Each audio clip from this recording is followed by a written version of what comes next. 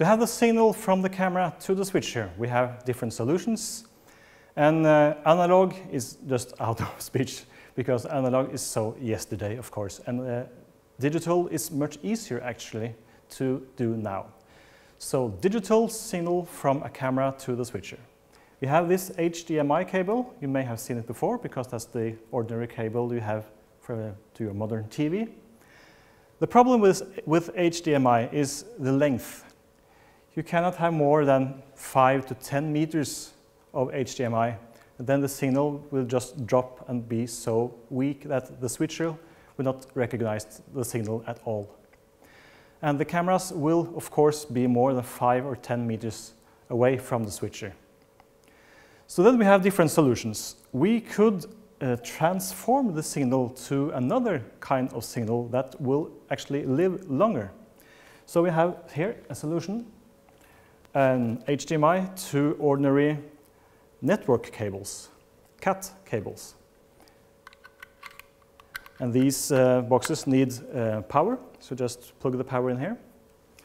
And you have HDMI from the camera into a box near the camera, and then you can have maybe 100 meters of these two pairs. It has to be two, actually, two network cables.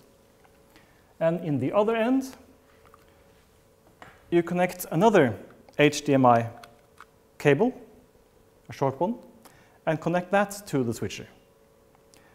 We have tried this, and it didn't work. We don't know why. But I also read online on the internet that people have problems with this solution. It could be solved if you have a very expensive box or if you have very expensive cables. Well, we don't know. So it's cheap, so go ahead and experience and try different boxes if you want, because this is a cheapest solution. The box doesn't cost much, the cable is very cheap.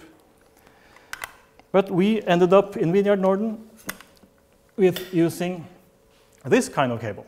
It's called SDI. The signal is called SDI, Serial Digital Interface. And it uses these green, very stiff coax cables with a B and C plug in each end. And this is a cable for both analog video and also digital video. And it brings the signal more than 100 or 200 meters without any problem. And the switcher we are using actually has SDI inputs. So we can actually take the SDI directly from a camera that has SDI to the switcher with this small little cable. Be aware, this cable is very fragile. You can't step on it, so if you have to cross the hall, you have to put it in some kind of tube or something to protect it. But cameras with SDI output is very expensive. Think about 20,000, 30,000 Norwegian kroner. So we have some solution. And that is a box, a converter box that converts from HDMI to SDI. So you just connect from the camera with HDMI. That's a cheap camera. Almost the most of the cameras nowadays, amateur cameras, have HDMI out. Connect that to the HDMI to SDI converter and plug the SDI jack on the other side. This box has battery power, so it doesn't need external power.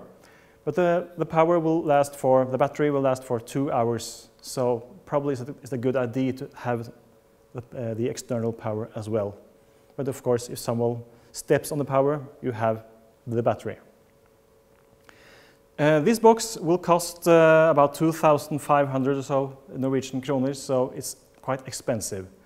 The cables is more expensive than the network cable, but not that much expensive. And you can actually use used old cables.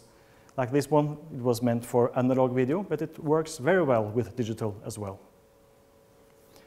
So then you just need one converter at the start, at the camera, and just plug the other end of this cable directly to the switcher.